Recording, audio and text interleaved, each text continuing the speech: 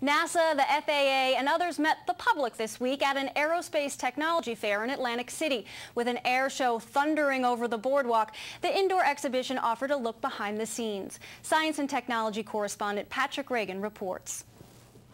Over the beach, seagulls and terns shared the air with mechanized aerial acrobats.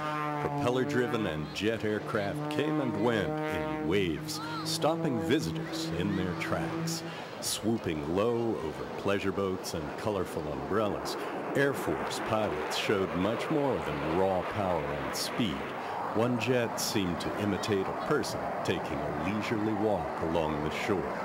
And while past and present flying machines put on their amazing show, visitors could learn more and catch glimpses of the future indoors. It was October 1st, 1958, when we became the National Aeronautics and Space Administration. So this October 1st will be the official date of the 50th anniversary of NASA. Not one, but two exhibitors, NASA and the FAA, were celebrating 50th anniversaries with an emphasis on the youngest of would-be pilots, engineers, and scientists. At the FAA's Technical Center near Atlantic City, the mission goes beyond things like airport engineering and airspace management to showing young people a range of aviation careers. And the things that are necessary to get into those fields are basic skills in aviation and in the STEM curricula of science, technology, engineering, and mathematics. The NASA contingent had come from the Dryden Flight Research Center in California, where one plane is becoming a platform for infrared astronomy.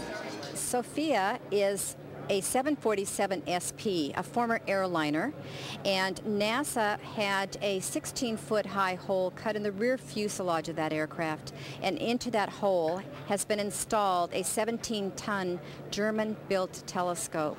More typical testing at Dryden is geared towards safety for civilian and military flyers. It could be intelligent flight control systems, or it could be instrumentation or materials, anything that might want to be tested.